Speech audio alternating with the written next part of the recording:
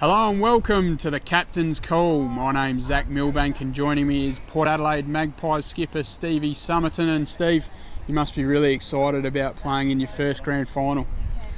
Yeah, mate, obviously can't wait.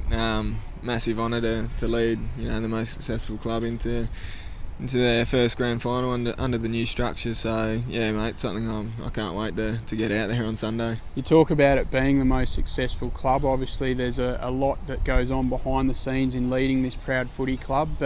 You've got a big role to play as skipper, haven't you? Yeah, exactly right, and it's been really good for me as a person and as a footballer as well. So look, it's obviously a massive honour to be able to to get the opportunity to do it, and something I've really enjoyed doing.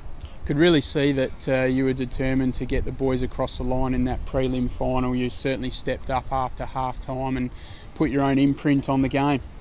Yeah, look, a lot of us sort of had a pretty quiet first half, so a lot of us were really keen to come out after half time and really put our stamp on the game, and yeah, I think a few of us really did that. First grand final appearance since 1999, so it's been a long wait for Maggie fans, hasn't it?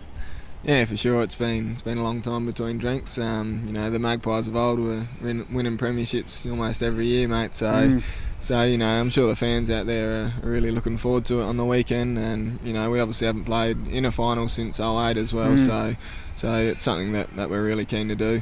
Your opponent's Nord, the arch rival. I guess there's no one better to go up against. Yeah, exactly right. If we do happen to get the win, there'd be no sweeter victory than to beat the old rivalries, mate. So, and I think it's really set up for a massive game. Something that the fans will really enjoy. Yeah, obviously their finals experience is going to be something that's going to be tough for you to counter. But how do you sort of try and curb that influence, I guess, from the Redlegs? I don't think we're going to think about that too much. We're obviously a pretty inexperienced team when it comes to playing finals, but look, we're just going to concentrate on what we have to do and the job ahead, so we'll just leave it at that. Hopeful that Big Angus Bruggeman will be alright to resume in the ruck, and also perhaps Johnny Butcher and Robbie Young come in as well.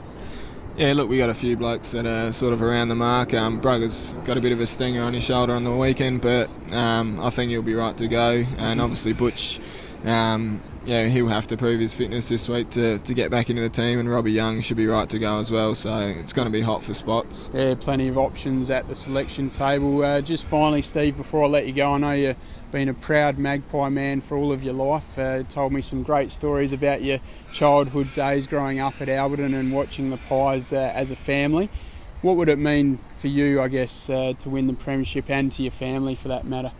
Oh, it'd mean the world to me and the family, obviously. Growing up as a young boy, there's nothing I'd want to do more than that. To captain the club to its first premiership since '99 it'd mean everything to me. I'd be a very, very happy man. Indeed, Steve. Well, all the best in your goal on Sunday at 2:40 p.m. against the arch rivals, the Redlegs. We wish you all the best, and thank you for your time once again. No worries. Cheers, Zach.